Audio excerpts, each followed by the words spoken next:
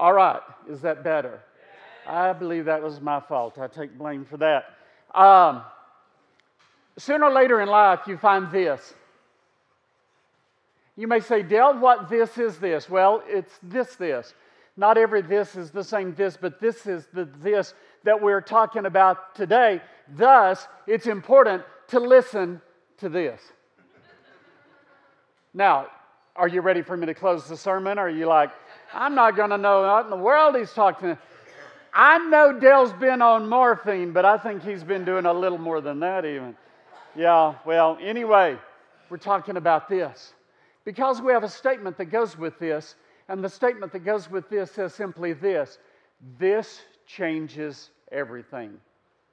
You know, I think it's cool in life when you meet something, a truth, a person who changes everything. I met an 18-year-old girl one time, and that changed everything. You might have met someone like that one day. Everything can be changed by that statement, this changes everything, because the this that we are speaking of is the this of Christmas. In other words, Christmas changes everything.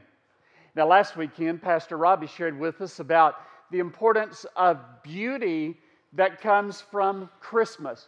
Christmas is a beautiful time. It lets us know that we are beautiful, and it lets us know that we are beautiful in our right time, and it lets us know that God's the one that makes us beautiful. And those are important things to know. But it all grows out of the reality of Christmas, which was a time when the Lord shows His beauty through Jesus Christ. In a few minutes today, I want to share with you another thing that grows out of this is beautiful. But for now, I'm going to tell you something strange. And that strange thing is that Christmas is controversial. You are aware of that, I hope. Christmas is quite controversial in our day and age. And the way it's controversial in recent years is there is today what you might call a war on Christmas. The billboard shows it. Atheists say, you know, it's a myth. This season celebrate reason. Well, I don't agree with that. I believe reason says that there is a God. I believe reason says that Jesus was born as my Savior. And in my reason, not because of someone else's mind, but because of what God has put into my heart to believe is true, I think the most reasonable thing in the world to believe is that Jesus came as the Savior. He was born for us. He lived for us. He died for us. He rose for us. He's coming again for us. And I embrace those truths.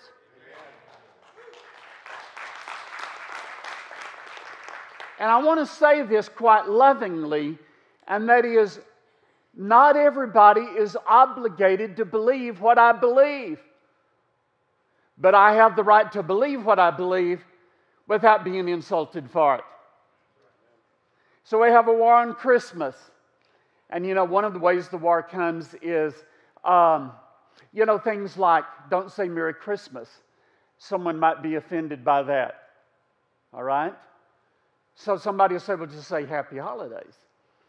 Not Merry Christmas, just Happy Holidays. And yet I can tell you that offends me, because I don't believe that Christmas is just a holiday. It is about Christ. So saying Merry Christmas brings the name of Christ in, and that brings joy to my heart. That's my stand in the war on Christmas. Now this year there's been a big hoopla, and you know it's been about Starbucks. Now my wife loves Starbucks. At Christmas I buy gift cards from Starbucks for my wife. And I'm going to this year, wait, I can't tell that.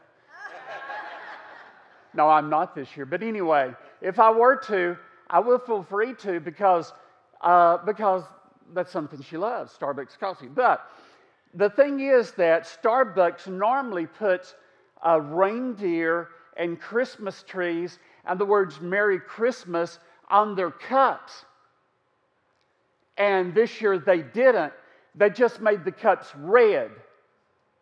And a lot of Christians are upset, saying, it's kind of weird that they didn't put the Christmas symbols. They must be against Christmas. And there's been a lot of arguing, a lot of insult about it all. Well, you know, you can choose to believe what you think on that. Maybe they thought by having red cups, that was all that was needed to say Merry Christmas. I don't know. I don't see anything wrong with the red cups. But if you're bothered by it, I respect that. But guys, here's what I want to do. I want to share with you a video that shows the war on Christmas in the reality of Starbucks cups. Josh Feuerstein here. You know, I think in the age of political correctness, we become so open-minded, our brains have literally fallen out of our head. Do you realize that Starbucks wanted to take Christ and Christmas off of their brand new cups? That's why they're just plain red. In fact, do you realize that Starbucks isn't allowed to say Merry Christmas to customers? Well, I decided, instead of simply boycotting, well, why don't we just start a movement? So when I went in and I asked for my coffee, they asked for my name, and I told them my name is Merry Christmas.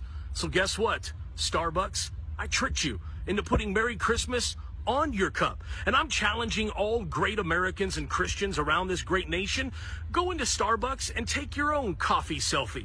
And then I challenge you to not only share this video so that the word gets out, but let's start a movement. And let's call it, I don't know, hashtag Merry Christmas Starbucks. And I know that by sharing this video and getting other Christians to do it, well, I guarantee that we can make this go around the world. And Starbucks, guess what? Just to offend you, I made sure to wear my Jesus Christ shirt into your store. And since you hate the Second Amendment, I even carried my gun. Yikes. Anyways, guys, please take a moment. Choose to not be politically correct. Just correct. Share the video, like, comment. Well, anyway, applaud that. That's a cool video. But I think it's done a little tongue-in-cheek. I mean, I think there's a little humor intended in that.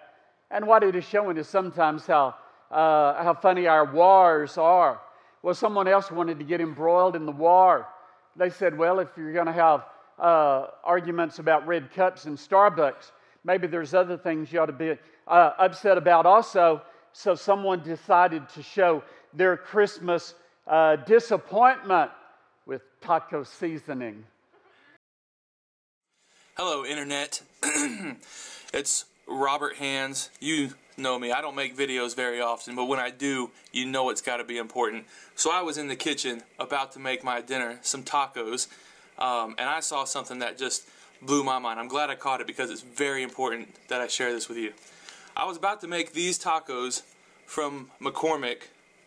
As you can see, there's some red and some green mixed in. There's some red, white, and blue in there. I'll let you know these are American tacos.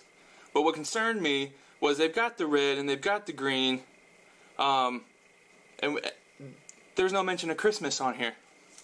There's no mention of Jesus, and we bless our meals every day. So I want to know why McCormick thinks that they don't have to put Jesus and Christmas on our tacos. It is insane. What is this world coming to? Because, you know, when we don't have Jesus in our tacos, what's next? You know, so these tacos, I can't eat them, and it's not because they're too hot or spicy. But you know what is too hot? Hell. That's right, McCormick. I'm not going to hell for your tacos, and that's it. Oh, I have a gun too. So, yeah, don't eat devil tacos and put Jesus back in my tacos. Hello, Internet. It's Robert Hands. You know me. I don't make videos very often, but when I do, you know it's got to be important. So I was in the kitchen about to make my dinner, some tacos, and I saw something that just blew my mind. I'm glad I caught it because it's very important that I share this with you. I was about to make these tacos from McCormick. As you can see there's some red and some green mixed in. There's some red, white, and blue in there. I'll let you know these are American tacos. But what concerned me was they've got the red and they've got the green. And there's no mention of Christmas on here. There's no mention of Jesus. And we bless our meals every day. So I want to know why put Jesus and Christmas on our tacos. It is insane. What is this world coming to? Because, when we don't have Jesus in our tacos, what's next?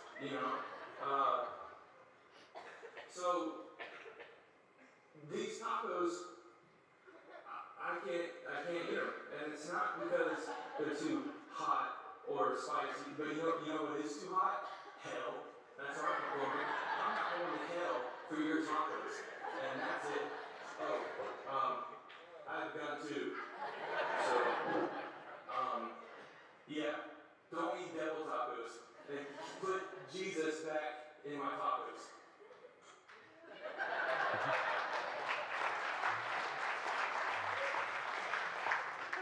Now, guys, I want to tell you, you can choose for yourself if you're going to be a part of the war on Christmas or fighting back in the war on Christmas. And if you don't really understand very much about it, go to Fox News and listen to Bill Riley, and you'll know all about it, Bill O'Reilly. But the fact is, Christmas is a controversial thing, which is amazing in light of the fact that Christmas changes everything. And when it reveals the beauty of God, like we shared with you last week, that is great. Today I want to share with you another truth about Christmas that is great. How Christmas changes everything. And that is, Christmas reveals the oneness of the human race. Hey, I want to hear an amen out of that. Amen. Guys, Christmas reveals the oneness of the human race. I celebrate that because there is way too much division in the human race today.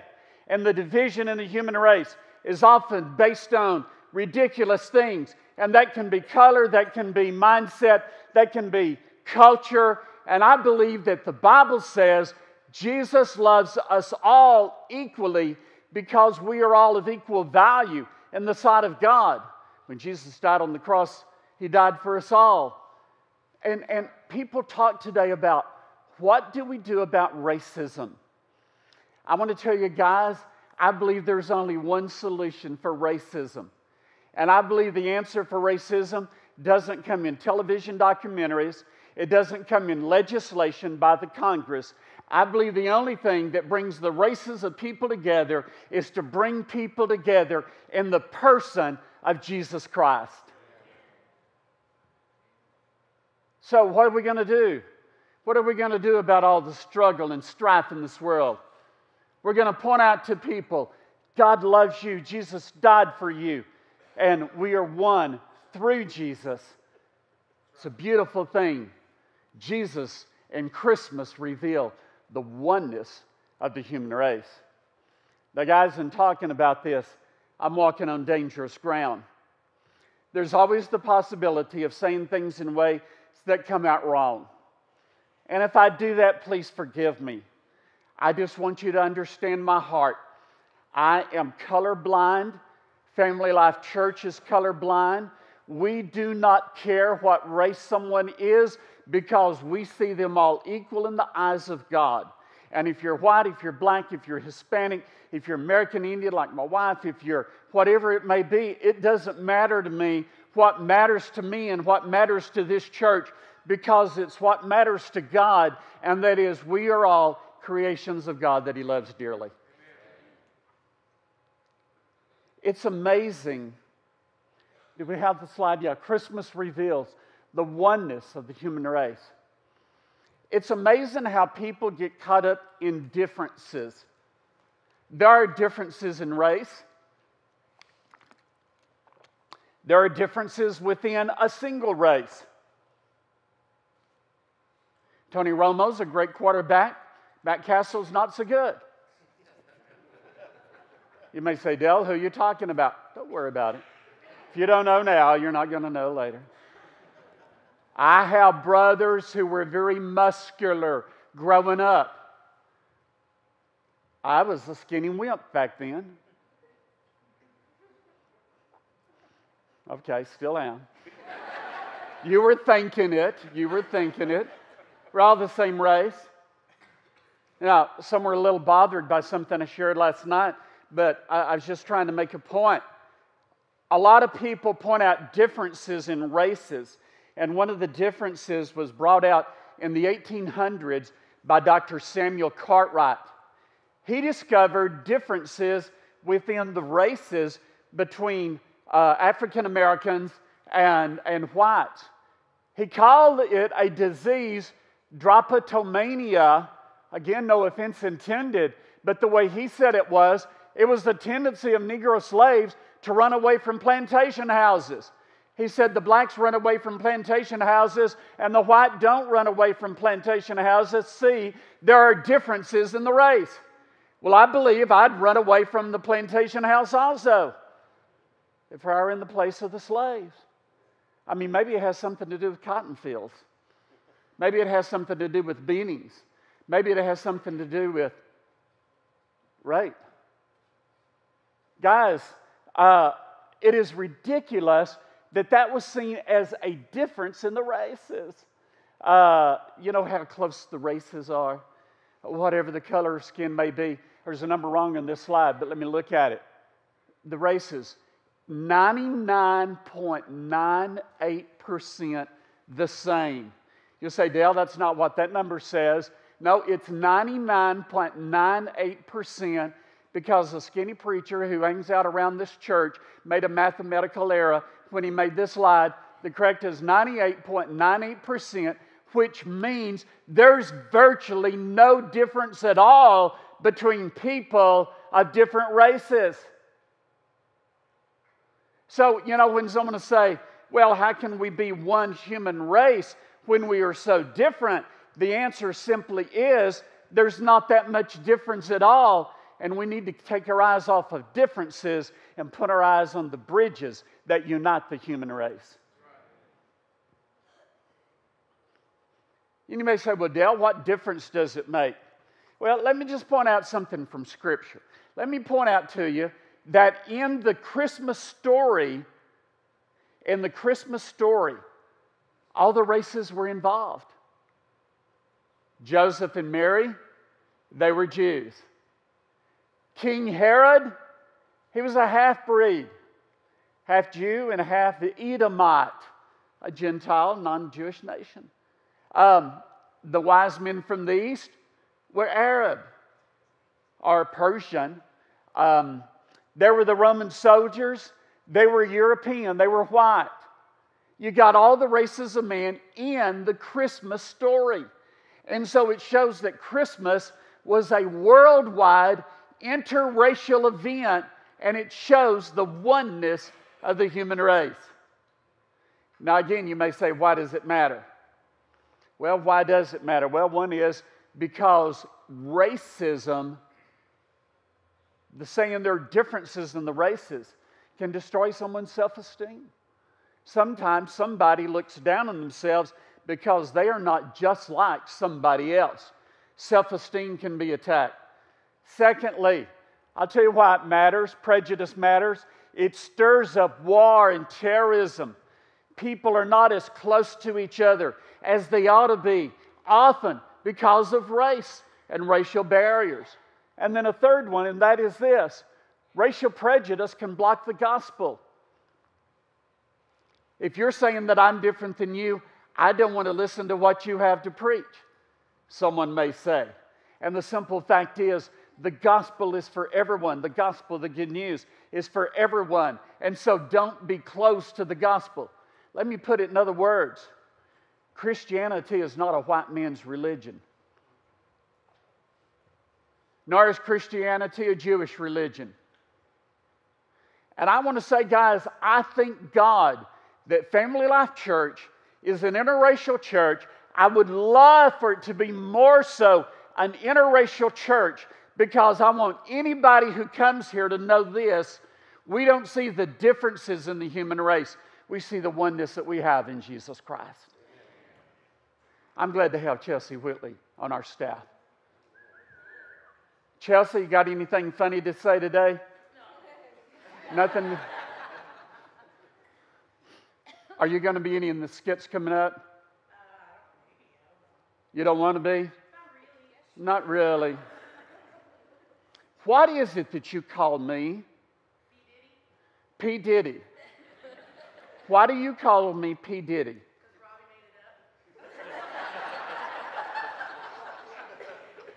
Why do you think Robbie Ashlock, of all people, ought to be your role model?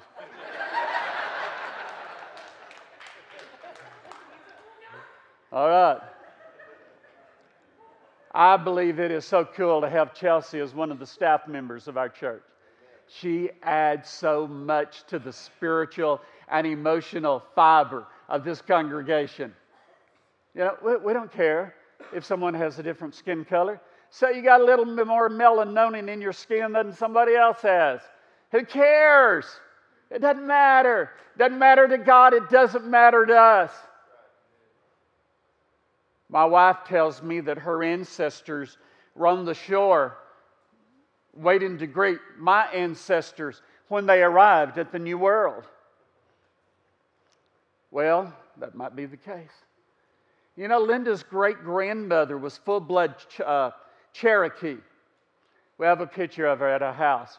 You can tell she is Indian. Full-blood Cherokee. She died at Tucumcari, and they wouldn't bury her in the cemetery because she wasn't white. So they buried her just outside the perimeter of the cemetery. We were over there a few years ago when Linda's uncle died, and we were looking for a great-grandmother's grave. We knew they buried her just outside the cemetery. What they didn't figure on was the cemetery growing. And right now, Linda's great-grandmother's grave is right in the middle of the Tucumcari Cemetery.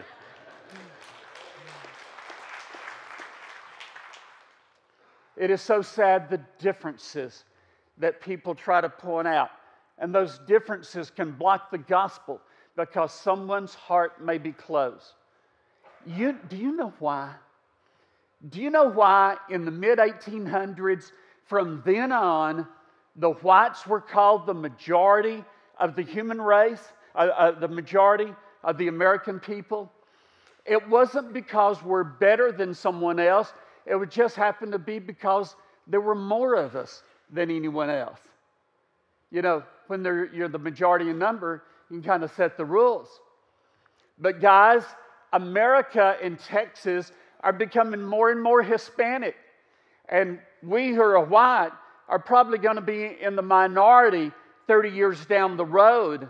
And I thank God that we have a lot of Hispanics in our church, because when a lot of these white churches are withering because they will not accept other races, Family Life is going to say yes to any race, and we're going to keep on growing.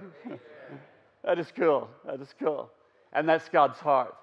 So guys, one of the great things about Christmas that changes everything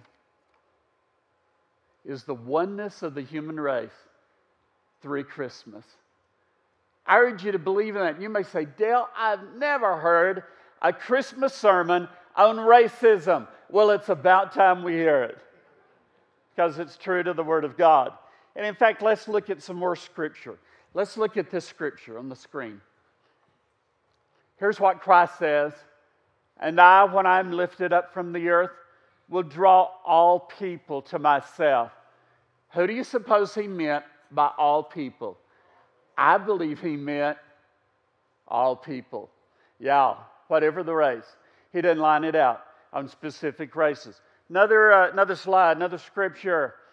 This is from Acts 10:34 and 35. Opening his mouth, Peter said, "I certainly understand now that God is not one to show partiality, but in every nation," that means every race, "the man who fears God, who fears him, and does what is right, is welcome to him." God accepts people from every race when they say yes to Jesus Christ. Let's look at another slide. Colossians 3:11. There is no distinction, no difference, no different way we're going to treat people, no different way we're going to reward people, no different way that we're going to respect people. There is no distinction between Greek and Jew, different races, circumcised and uncircumcised. That's even different religions. Barbarian, Scythian, slave, and free man. But Christ is all, and in all, there is no distinction between different people, including different races. All right, another scripture. For there is no distinction between Jew and Greek. For the same Lord is Lord of all, abounding in riches for all who will call on Him.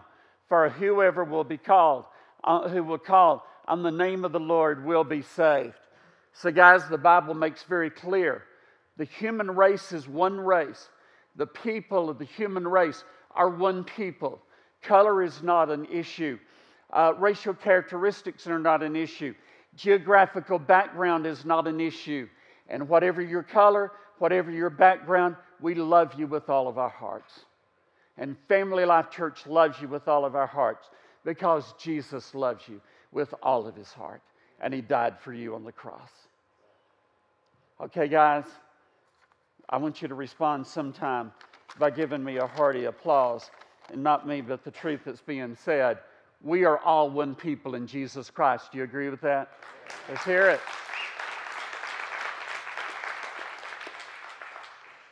One other scripture. And I want you to turn there. You brought your device or your Bible. Luke chapter 2. Luke chapter 2 tells the story of an old man who hung out at the temple in Jerusalem in the days of Joseph and Mary and the days of the first Christmas. This old man had been told by God that he would never die until he saw the Messiah, the Savior. And he hung out at the temple because one day Jesus was going to show up. And Jesus is born. And Joseph and Mary bring Jesus to the temple. And this man sees Him, and the Holy Spirit says, "This is Him. This is the Messiah." And Simeon is ready to die. Look at verse 29. "Sovereign Lord, as you have promised, you may now dismiss your servant in peace. For my eyes have seen your salvation." Christ is our salvation. I've seen your salvation, which you have prepared in the sight of all nations, a light for revelation to the Gentiles and the glory of your people Israel. A light for the Gentiles, non-Jewish people racially. A light for the Jews, Jewish people racially. What Simeon is saying is this: I've seen the one that's going to bring all nations together. And He is going to bring all nations together by being our salvation. And the whole point that Simeon is making is Christmas is about the oneness of the human race, because it's shown through God-given Jesus for all men. Do you see that? Do you see? It's a Christmas issue. It's how Christmas changes everything. Now, let me move from there to talk about all this in practical words. How in the world can you and I make a difference? There's a lot of people that get involved in the racial issue by things that are put on Facebook, by statements that are made. I want to give you some practical suggestions that I believe are important for God's people to practice in light of the racial problem that our world has. And number one is friendliness. Let's make sure, anytime someone comes to Family Life, that we speak to them. And it doesn't just have to be if it's a racial difference. You know, the book of James says, if someone who's poor come to your church, you ought to welcome that person who is poor. Let's make sure every poor person who comes to this church is welcomed here. Let's be friendly to them. Let's make sure everyone that's old is welcomed here. Let's make sure everybody who's young is welcome here. Let's make sure everybody who has piercings is welcome here. Let's make sure everybody who has tattoos is welcomed here. If we took out everyone with tattoos, there wouldn't be a Family Life Church.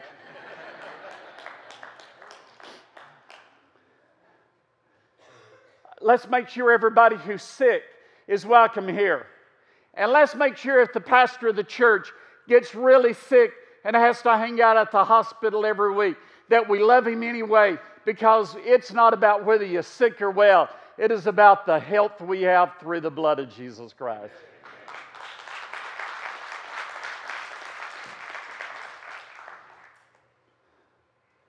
Let's remember the love that we show. And by the way, guys, I want to say thank you for the openness that you guys have shown to me. I've spent a lot of time at home in the last several months. I've spent a lot of time trying to get over some pain.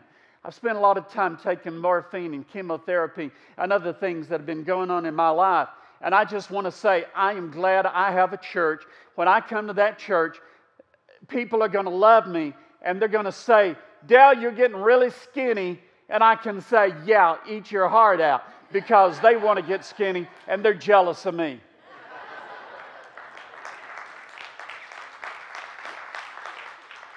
Losing 45 pounds can make a guy pretty good looking. And I'm doing everything in the world I can to gain 45 pounds back. And I gained a whole pound this week. So I'm working on it. But acceptance, friendliness, saying hi.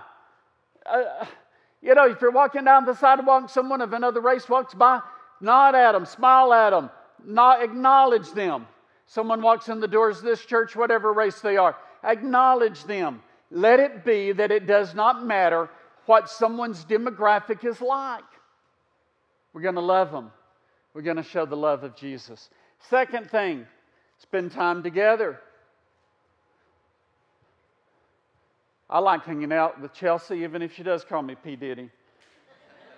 Now, I have to admit, my hanging out with Chelsea is around the church and, and all that. But she's one of the delights of our lives. She's got a cool personality. Even if she hangs around Robbie Ashlock sometimes, it all works out really good. And that's going the wrong direction, Robbie, and I don't mean that. I love you.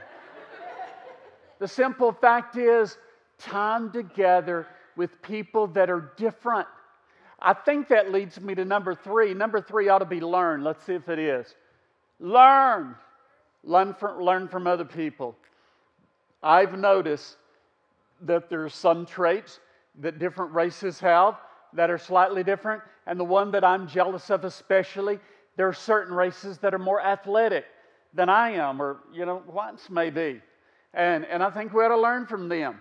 I think we can learn a lot more about taking care of our bodies and about developing our muscles and about running fast. And those are positive differences, and we can embrace that. We ought to learn. I think we can learn from the culture of others. I think we can learn from the mindset of others. I think that we can learn from others, and we ought to do that. It'll make us richer. Family Life Church is richer because we're an interracial church and not a single-race church, and we are blessed in that way, and we want to continue to be open to that. Amen. And then there's a fourth thing, and that is share the gospel. Share the good news. Jesus died for everyone. We ought to tell, it's the Christmas message. We ought to tell people, Jesus was born at Bethlehem. He died for you. He loves you. You believe in Him, and He will say yes to you for salvation. Share the Christmas message. You know what, guys? The biggest favor you'll ever do for anyone in your life is to tell someone else about the love of Christ. Let's tell them about the love of Christ shown in Christmas. Now I'm going to close with a story. I want to back up and say this. There's always a danger of preaching on a touchy subject, of saying the wrong thing. I hope nothing I've said has come out in any inappropriate way, because my heart is one of purity, because I am colorblind, and we will always embrace people, whatever the race may be, because that is the heart of God.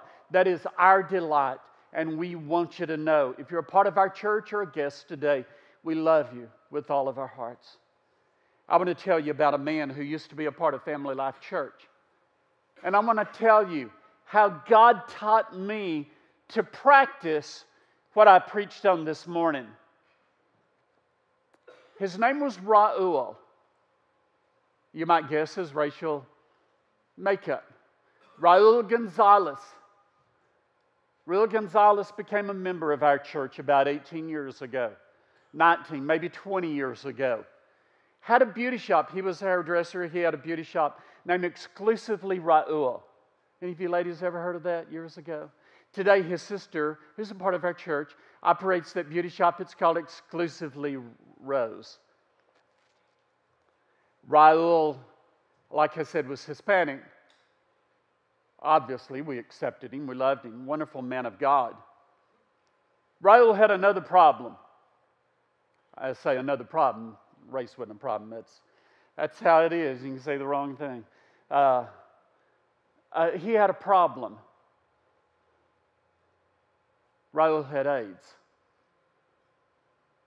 because of his lifestyle and his background. But he was a member of our church.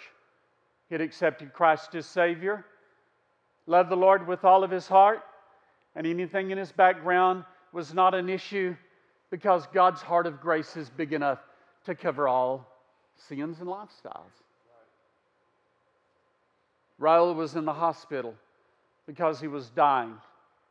Sometimes he was out of the hospital and he would be with us. I would go by his beauty shop sometime just to say hi. And Raul would say, Dale, I want to give you this. I hope you don't mind. You may not have one. And he would hand me a $100 bill. I tried to go to his beauty shop as often as I could. Friendliness is very important. Raul had a line of beauty products. He said, this product, every penny I make from this product goes to Family Life Church. And he was true to that many years ago. One night I got a call that Raul was dying. He was in ICU at BSA. And I went to the hospital to see him one last time. I went in his room there in ICU. He said, Dale, they tell me I'm not going to live through the night. I want you to pray me into heaven. He wasn't expecting me to save him. He just wanted me to pray with him as he made that journey. He reached up with his hand that had the IV in it. There was the blood running down his hand. And with that hand, he took my hand. I didn't have time to evaluate the risk of infection. Here was a brother in Christ who needed to be loved and needed to be prayed over. And I took his hand. And I held Raul's hand. And I prayed for him. He didn't die that night. He lived 2 more weeks. During those 2 weeks, he told me he had a vision. He said, Dale, I was in Jerusalem.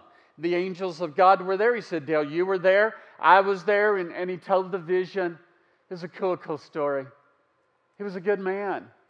A man of God. Some of you may be sitting there saying, Dale, are you implying anything? I am implying that God is a God of grace, and it doesn't matter what your race is, it doesn't matter what your lifestyle is, it doesn't matter what mistakes it may be. God loves you. Jesus died for you. That's what I'm implying.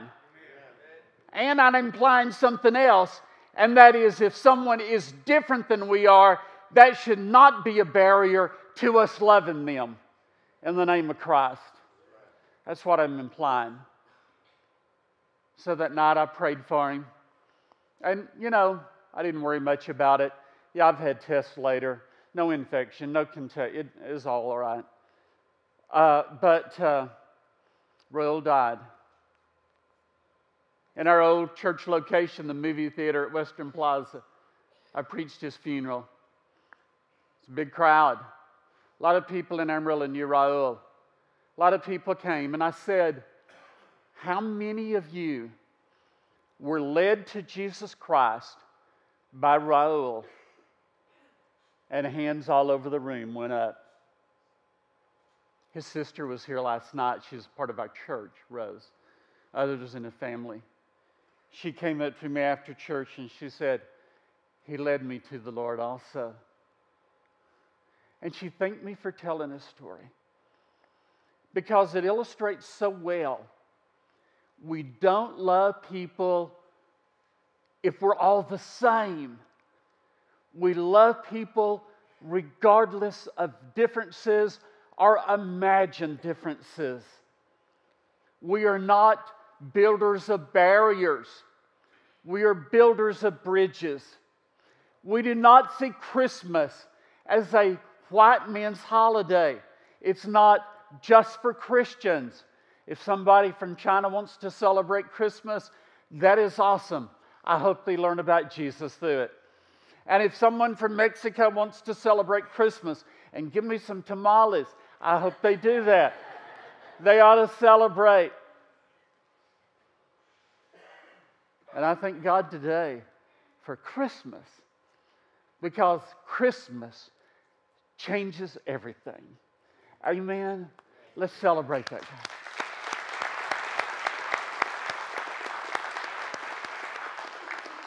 And now let's bow our heads. I've shared this message with joy, even though I've tried to share the message carefully. And I believe in, and I thank God for, the gracious spirit that you've received what I've said. No, it's probably not a typical Christmas message, but it ought to be every year. You can see why. But guys, it's important to respond to the reality that Christ was born at Christmas to bring together, to reveal the oneness of all races of man. My desire is for this church to always believe in that truth and to minister in a way that shows it. I hope that if you've ever felt ostracized in any way at our church, you will let me know. You will let the leadership know, because we do welcome you. Whatever your race, whatever your lifestyle, whatever your background, we are all one people in Christ. Father, I ask you that you'll make us strong and believe in this truth. I thank you, Father, there is no distinction in your heart, and no distinction in our hearts. Now, Father, we believe that Jesus died on the cross for all.